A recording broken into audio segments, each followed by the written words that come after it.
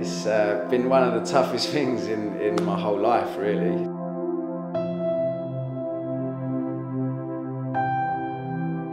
You've lost the sense of achievement, that you're never going to achieve anything like that again in your life.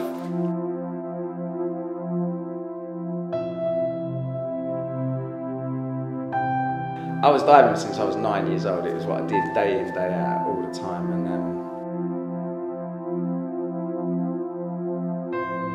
all of a sudden you just stop.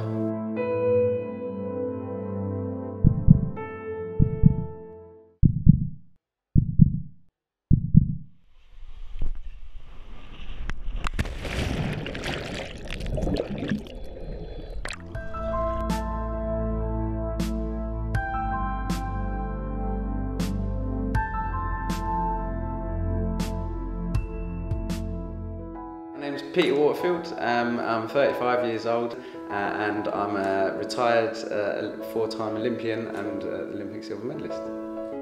The only reason why I got into diving was because my dad knew that where we was growing up was quite a rough place, and he didn't want me and my brothers running around the streets loads. So he started to introduce me to sport. About a week later I was in doing my first diving session, and I can still remember it today. I just fell in love with it. I've basically won medals in every major event you can do in our sport. So going from a World Championships, a European Championships, World Cups, European Cups, Commonwealth Games, Olympics. Obviously the Olympic Games are the pinnacle of our career. You don't get any better than the Olympic Games. So on the day when we won that Olympic medal, it was sort of like I kind of knew it was going to happen. It was like the day was, everything had worked perfectly in the end. Even though I'd got my injury just before, because I twisted my ankle 6 weeks before, and they said I probably wasn't going. It just made everything worthwhile and put it all in perspective of how hard we'd worked for it. And if you work hard, you can get rewards sometimes. Every day I got out of the pool and I felt wrecked. My body felt wrecked, and it was, you know, we're hitting the water at 35 miles an hour, and we're doing 6 hours a day of training in the gym, putting our bodies through rigorous exercises, and I loved it, and that's what I miss. Coaching Pete was very exciting and frustrating all at the same time, because although he was talented, he also made quite a lot of mistakes. When he was 14, he won the Junior European Championships in Geneva in Switzerland, and that was just fantastic because he was my first homegrown diver that had done that. I'd had previous medalists and winners, but they hadn't been started by me in a programme. And then thereafter, obviously, winning Olympic silver in 2004 was brilliant. Winning the Commonwealth Games in 2002 was brilliant, and also him winning an individual medal at the World Cup in 2012 was brilliant. So there were several highlights, but obviously I think the Olympic medal was the biggest one. His complete devotion, having somebody that good in a pool that can do a dive that you want to clap almost every day, is what I definitely miss. And the relationship that we had, so his trust in me. So if I asked him to do something, he would do it without question because he believed it would work, and it did, and we were a very successful team. Where I grew up in London was where the Olympic Park was built. I used to run around there when I was a kid growing up, so the fact that it could possibly have come around in my lifetime was amazing, and I had to go for it. And there was only one diver sort of that had caught me up by then, which was Tom. So me and Tom went on to just miss out on a medal and get 4th place. And my plan was then to carry on over until the next Commonwealth Games. The British diving had another idea. Afterwards, they agreed my plan to go to the Commonwealth Games, but they eventually sort of pulled my funding just after the London Olympics, a year after. They didn't deal with it very well, but you know, that's just the way it is. Sport's not just people achieving great things, it's a business, and it just eventually just had to go, you know what, it's time anyway. So I'd done everything I wanted to do. I wanted to end on a high anyway. You don't get much of a better event to end on than a home Olympic Games. I think that there could be something to help athletes after they retire, because like you say, it's just like you get kicked out and forgotten about if you haven't got a profile like a Tom Daley or you know, Usain Bolt, or the future's hard to predict now. I think it was difficult for him to adjust when he retired, and still is. Because when you're an athlete, particularly at that level, you have a very structured life, and to lose that structure is a really difficult thing.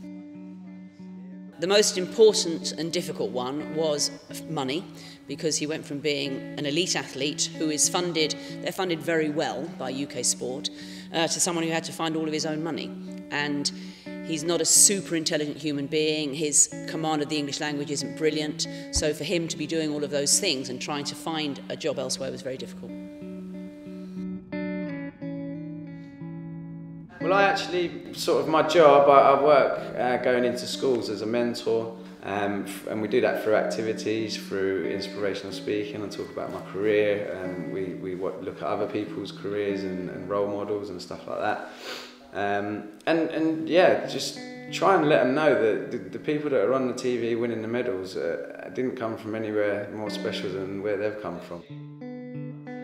The positives out of it are brilliant. You know, it's great to have much more time to spend with the kids, because that was one of the things I was looking forward to, was being more with the family. So, but on the other hand, if you ask my wife the same question, you know, she knows I've struggled with quitting my sport, and she's been there to support me the whole time, you know. So, but I'm sure I've been a right pain sometimes because of it, and you know, I can only apologise sometimes, but it's something that I've never been able to, I've never had to deal with, never expected it to be the way it was, and yeah, but she stuck by me and sort of encouraged me through it, you know, to remember the positives out of it and remember the good times. And both of my kids love sport. They're a bit like me, they're a bit quite annoying to the other people around us, because we can pretty much play any sport and be half decent at it. And my kids are the same.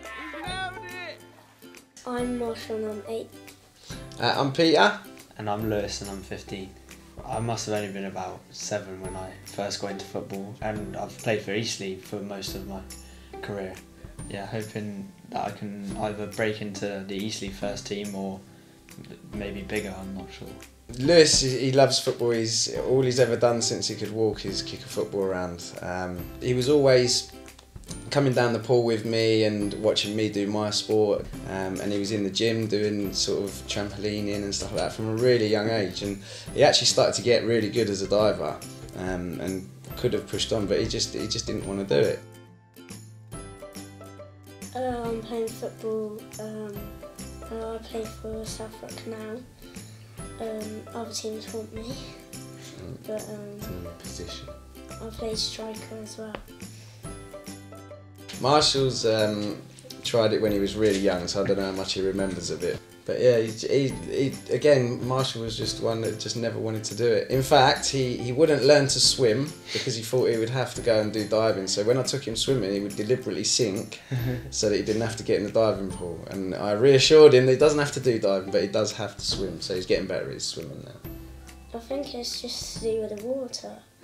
I don't think I could hold my breath long enough. I used to miss him actually quite a lot.